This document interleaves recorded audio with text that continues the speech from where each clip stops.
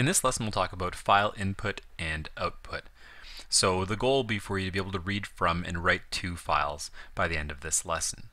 There will be some activities that you can try at the end. A lot of them relate specifically to string methods, using those string methods within the context of file reading and writing.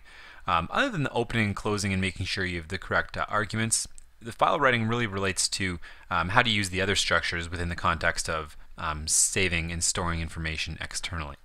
So to brainstorm, you want to think of how we've been making data permanent, and up to this point really permanent means memory location within the context of running a particular program. But there are really other ways to make data more permanent, because right now when we create programs, as soon as we close those, the data we've created is lost. If you think about objects we've been creating or just variables that we've created, they're gone. So the state of the program always begins kind of empty.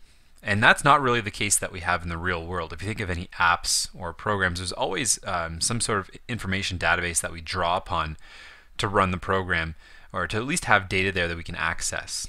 And so we want to be able to kind of pick up where we left off in most instances. And in order to do that, we have to have a way to store information outside of our program. And we can do that using files. What we'll use today are basic text files. You can obviously create files with different extensions and format them so that they can be read by other types of programs. For instance, comma-separated values, or a .csv file that can be read by Excel to create graphs. Well, we could create a text file and give it that extension, and we would be able to use that and interpret it in other programs. So in order to be able to operate with files, we need to be able to open them first. And this is different from what you're actually doing with them. This is simply just opening. The first argument gives the name of the file, and it's usually the file path. Second argument defines what you want to do with the file, and we'll get to that in a moment. So open, what this does, this open call returns an object or a file handle for this particular file that's opened, and that's what we'll use then to do things like read and write and append information.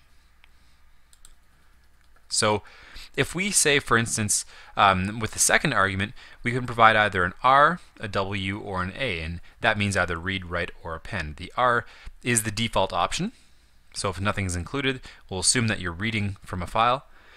The write and the append are only if you want to change information. Now, it's really important here. Typically, what we'll be doing is if you're opening a brand new file, you will write to it, because if you choose the write option with an existing file, that data will be overwritten. So the append, or the A argument, is the one to use if you want to tack on information to the end of a file that already has information there. So if you're thinking about a database and you're storing information for users, the append option is what you'll use to make sure you don't erase previous data. So let's go ahead then and open this up. There's a paragraph.txt file that I'll include near this post. What you want to do is include that to the directory that you're also going to be creating a Python file in. So you create a new Python script in that directory, and you'll call, in this case, I've just called mine Unit 4 Lesson 2 Action. So if I open up this folder, you'll see here I've got this paragraph.txt file. Now, my file is called actually just action unfinished, and if we open that up in PyScripter, we can see that this action unfinished, this just got the header comment, and all I've done here is I've opened up paragraph.txt. So the file path, because this is in the same location as the Python file, it's simply just paragraph.txt. It's in the current folder, and I'm going to open this for reading. So this paragraph.txt file has, of course, some text in it that I'm going to read. If I open up what that looks like using a text editor, it's just a paragraph of information. So that's the file handle, my file. And now what I can do is I can take this file handle and I can do some things with it. So I've already opened it up for reading. Now let's see what we can do. Well, reading data from a file, there are a few options that we have. We can read by byte, we can read the whole file, or we can read it line by line. So the read method will read the whole file into a string, and it will take and return that file as a single string. Now to do that, we would use the file handle that we created, in this case input file, and use the .read extension to put that into a string called entire file. Now we could also specify the number of bytes we'd like to read. More often than not, in case everything you're going to do here in the course, you won't need to do that. But what we will use actually is this read line function. And this is probably the one that you'll use most often. So this is reading a single line from the file. So we'll see what happens here.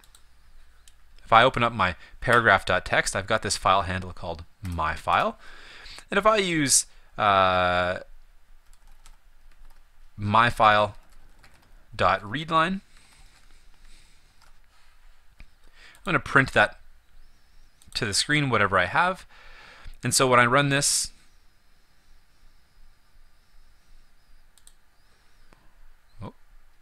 let's see, I must have made a small mistake here. I think I used a capital L in readline as opposed to a small l. Let's make sure I change that. That's the problem. There we go. Readline, all lowercase. There we go. And now we run this. What I can see here is the first line from the file being read. Now this is the first line because it's recognized the new line character at the end. And so I only get the first line. That's how the read line function works. It recognizes that new line character, or if someone's hit enter in the file.